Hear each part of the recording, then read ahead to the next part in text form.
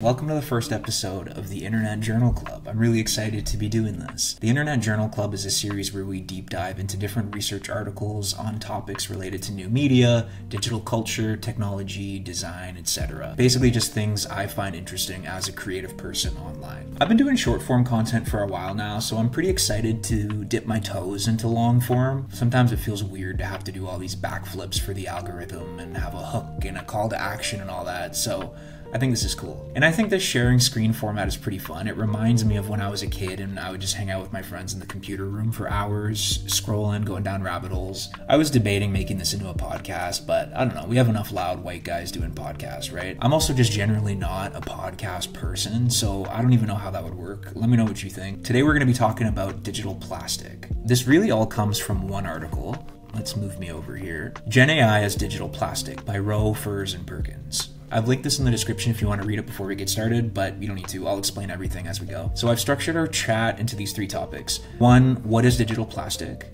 2, the power of metaphors, and 3, where to go next. So let's get started. So what is digital plastic? Well, it's a term that was coined by Leon Furs, the second author here, and he's mentioned it on his blog a couple times, which we're going to look at in a little bit, but it's defined here in the paper too. So it's a metaphor for generative AI content, and like its physical counterpart, it's synthetic, ubiquitous, helpful, and potentially toxic. I want to talk about what we know about AI and what we know about plastics and see how this holds up. So interestingly, since the 1930s, the attitudes toward plastics have been positive and negative.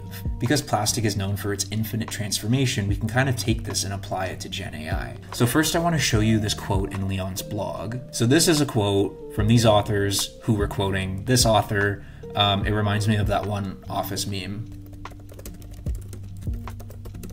That one.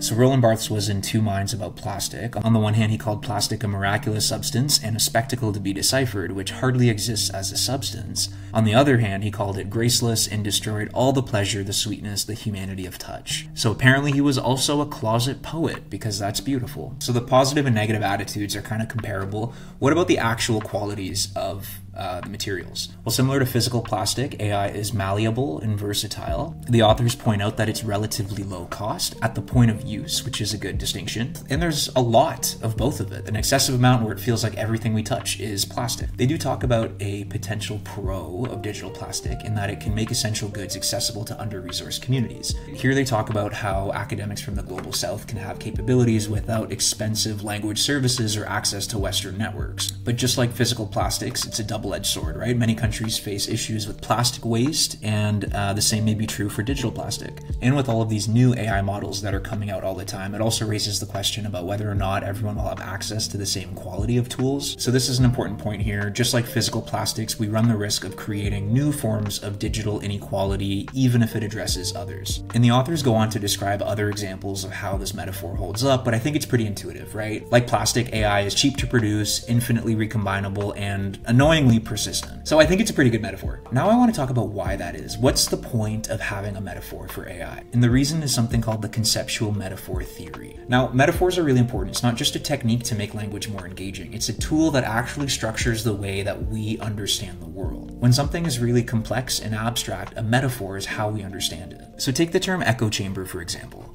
Let's find a good picture here. It's literally a room where the echoes just infinitely bounce off the walls, but we use the term to describe what happens when something is in a closed system that's insulated from everything else than what's bouncing around in the room. So when someone only surrounds themselves with people who agree with them, we might say that they're in an echo chamber. It's an abstract idea, so the metaphor of an echo chamber helps us understand it. And AI is, of course, a really complex and abstract thing, partly because of what people call multiliteracies. It's talked about here, right here. So this term appeared in the 90s to describe the increasing complexity of communication, especially when it comes to digital technology. It really emphasizes the importance of multiple modes of communication, right? Linguistic, visual, audio, memes, the list goes on. The reason that this is important is because the meaning doesn't just come from the content itself. It comes from the context that surrounds it. That depends on the culture, the tools to produce the content, and how the content is distributed. So for example, I think about that trend of imagine trying to explain this to a Victorian child. Imagine explaining to a Victorian child that you're putting gibbets on your Labubu's Crocs.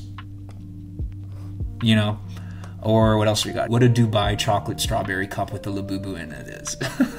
What'd you say? We are master debaters. Debaters. No, we're master debaters. Yeah. I'm getting distracted. You get my point. And when we introduce synthetic media like AI, it messes with our ability to make meaning, because all of the stages of meaning making kind of happen at the same time. It's fast, it's recycling the same materials, so you kind of get an echo chamber, and we don't really know how to interpret it. Going back to Leon's blog here, he has a post dedicated to the semiotics of synthetic media, and these are some of the implications that he highlighted, right? Algorithms as authors, what data is used for training. Multimodality, how does the meaning change for AI text versus AI images? Technological context, the capabilities and limitations of AI. Power dynamics, who has access and ownership to AI, and constraints and affordances. The point here is that meaning making, especially when it comes to AI, is complicated, and metaphors are one way that we can really help break it down and understand it better. So where to next? Well, the authors also talk about critical artificial intelligence literacy. That's the ability to understand, appraise, and evaluate synthetic AI-produced text and media. Now, it's a growing field, of course, but it's going to be more important than ever that we teach people, especially young people, how to navigate and interpret meaning from synthetic AI media. And so he makes this great point on the blog here. Multiliteracies as a starting point could remind us that every mode, every platform, every algorithm is a designed social act. So in critical AI literacy, critical is the key word, right? It's not just about the outputs. It's not just about being able to look at a Studio Ghibli generated image and know that it's AI, because that's also getting like more complicated and not that obvious. Side note, I love this account, Insane Facebook AI Slop.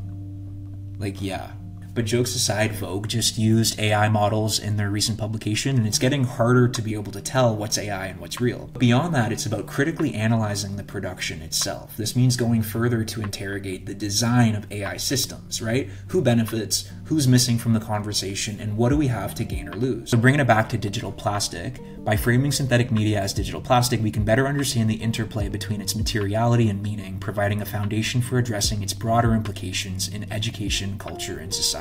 So takeaways for me, I think language is important, right? Even the fact that we call it artificial intelligence is interesting because it's at most really good machine learning, and the term intelligence leads us to engage with it differently. Critical literacy is going to be more important than ever, especially for young people. And I think digital plastic is a really good metaphor for AI because a lot of us intuitively understand the implications of plastic in our lives. And this, I think, has some really great parallels. Like I said, if you want to read the article, it's in the description. Let me know your thoughts, and otherwise stick around for more fun research articles with the Internet Journal Club.